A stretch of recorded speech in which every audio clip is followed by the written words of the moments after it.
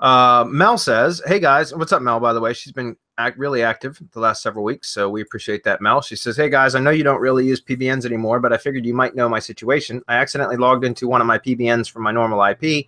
Now, I didn't link to my client's website, but usually I go in with hide my ass and a different state, etc.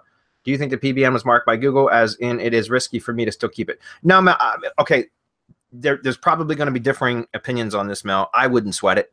Honestly, I really wouldn't sweat it at all. If you were logging into like dozens of PBN sites from the same IP all the time, then that would create an issue. But since you've been, it sounds like you've been incredibly careful up until this point. You made one mistake. I would not sweat it. I would just carry on as normal. Just log in from other IPs going forward. That's it. Simple as that. What do you guys think? I have a couple of things on this one. Hide my ass is like the worst thing that you could use as a VPN. That's like a flag. Their IPs are so friggin' dirty, man. Yeah, it's incredible. So you know the problem is in the first part.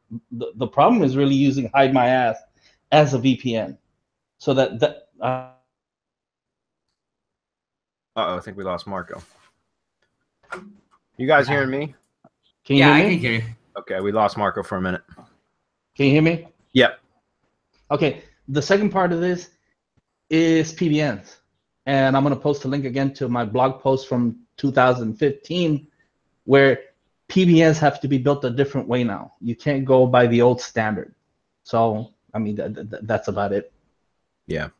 Yeah, I mean, I wasn't trying to address all that. Like, as far as, you know, if you are still using PBNs, and a lot of people still do. I mean, there is still some value there. But as Marco said, that you just don't build them like you did in 2012, right? Because that way those end up becoming toxic. They create more of a problem than a benefit. So just make sure, you know, again, Mel, personally, I've got, you know, I still have several sites. A lot of them I just use for video stuff now, but I really don't sweat it because my network is so small, it doesn't really matter to me anymore. And because I use it more for videos, but you know, for website stuff, yeah, just as long as you've been careful. I agree with Marco though. Hide my ass is about the worst thing that you can do because so many other spammers use it.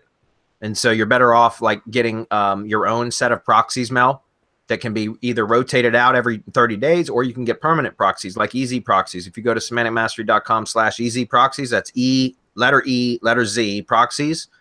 Those are you can request permanent proxies from them, and they're rather inexpensive, and you can use those so that you can literally marry specific you know, assign specific IPs to certain PBN sites and just always log in with the same IP because that looks natural, right? Because typically a website owner or webmaster is going to be logging in from the same IP anyway. So you can get like, you know, 10 IPs and just kind of have 3 or 4 different sites all logging in from one specific IP and just assign those to them to where it's always the same, if that makes sense.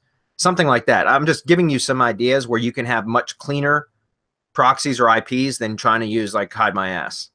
Okay, when you get dedicated proxies, they're yours and nobody else is using them, or at least they're not supposed to be. So you can guarantee that that's a clean IP, right? So, but again, that's part of the reason why I don't like using PBNs that much anymore because of all the different stuff now. That's like you gotta follow so many rules now to not leave a footprint. It's just crazy.